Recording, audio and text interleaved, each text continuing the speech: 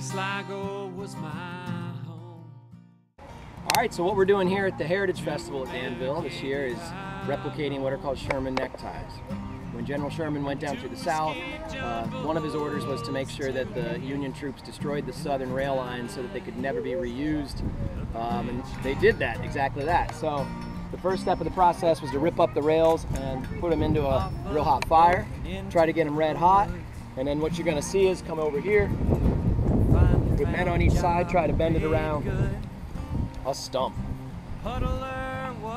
Twist it any way they can so they could never be reused. War we never understood. Yes, we'll rally around the flag, boys, rally once again, shouting the battle cry of freedom.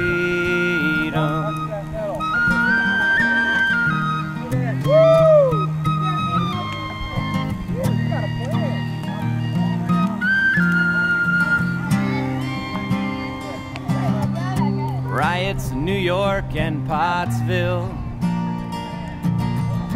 taking us all against our will. Just come from one war with buried dead, now more and more green, soaked blood red. Irish fighting Irish, another civil war.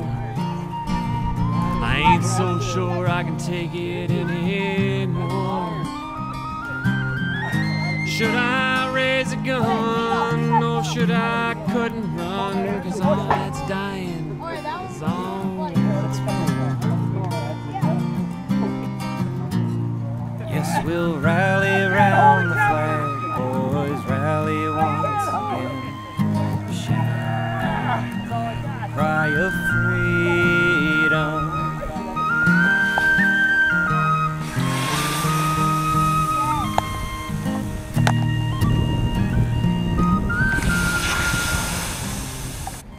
Some of the irony is some of Sherman's own men were actually Pennsylvania boys that worked in the Danville Iron Works helping to make T-rails. Because of course Danville was the first place in America where a T-rail was made, and they did it using anthracite coal here. So kind of a crazy full circle story where these guys helped make the T-rails, and now they're down south during the war destroying those same T-rails they helped make. We'll rally around the flag, boys, rally once again.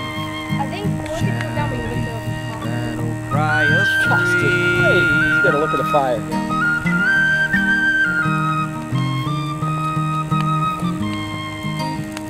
Yeah.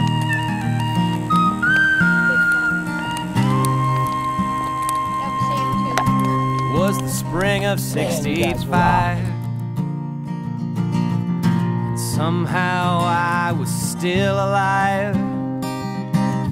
From Fort Stedman they came, that damn rebel yell again.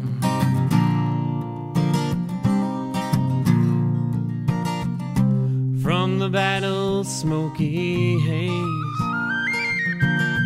I thrust my musket into the maze. We drew the blade soaked in red. It was a Sligo man who fell dead. The circle closed in oh so many ways. Yes, we'll rally round the flag, boys, rally once again.